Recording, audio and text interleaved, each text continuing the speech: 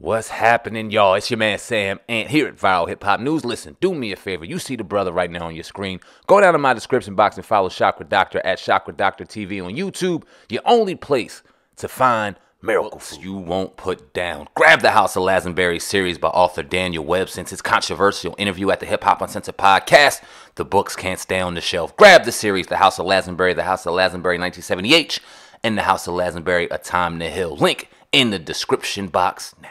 What up, y'all? It's your man Sam, and here at Viral Hip Hop News. Go ahead and hit that like button, smash that notification bell, and if you're not subscribed to Viral Hip Hop News, ladies and gentlemen, what are you waiting for? Subscribe right now to the brand.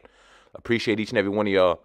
All right, let's get to work. All right, so I'll be lying if I wasn't saying I'm surprised about all the attention that the passing of Kevin Samuels has received, both good and bad.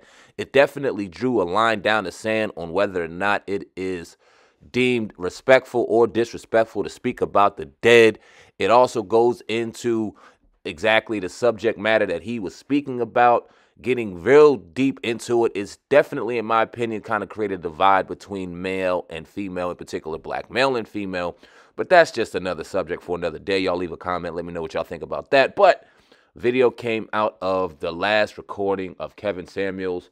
The last one he recorded just hours prior to his death, speaking to the lady that allegedly called 911 and gave people the awareness that Kevin Samuels was in fact in grave danger, and then ultimately going to his demise. I'm going to play that video. You're going to hear in the beginning it being a little bit muted, or as you can see right now, I'm playing the video now, it's a little muted, and because he's playing music and for copyright reasons, and toward the back end, he speaks to the young lady. So enjoy the video, leave a comment in the comment section, let me know what y'all think about the situation.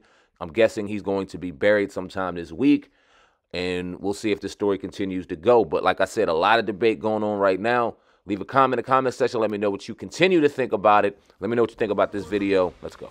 Okay, you need to... Okay, I'm about to get back on camera. Just get wherever you're going to get to, so...